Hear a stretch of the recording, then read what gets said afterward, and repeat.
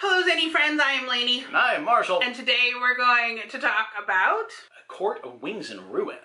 So we've already talked about the first two books in the Court of Thorns and Roses. Thorns and... They could be Thrones. Thorns and Roses series. And it's the second to last one. I've already read it, so we're going to talk about it. Yeah, we are. Yes. Whether you like it or not. We are. Because that's why you're here. That's exactly. Exactly. Mm-hmm. So, that Feyre has come into her own. She's gotten all of this power. She's kind of figured out how to use it. And she's with her true mate. It's time to deal with this whole highburn jerk situation that's going to ruin the world. And this is a long story. It is long. This is really long. They have a lot to do, a lot to wrap up. Now that you've read through all three books, who is your favorite character so far in the series? I kind of like Nesta a whole lot more than I thought I would. I do too, yeah.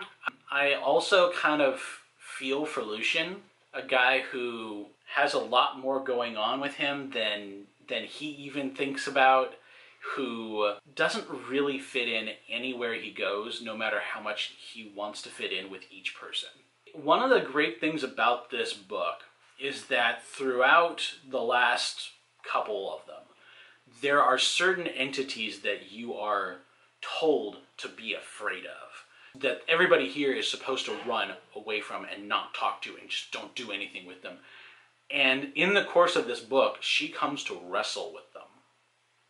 And that is one of her great powers, that she actually wrestles with the things that people fear and turns it against them. Mm-hmm.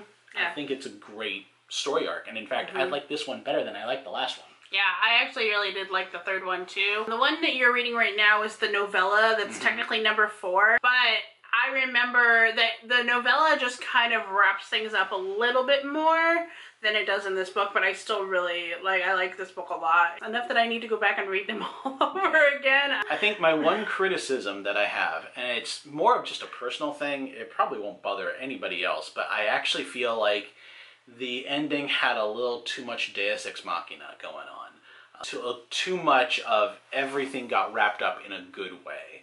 In a war, it feels like somebody should not come out of that other than the enemy, and everybody did. Everybody came out fine. Everything was great, in some people's opinion.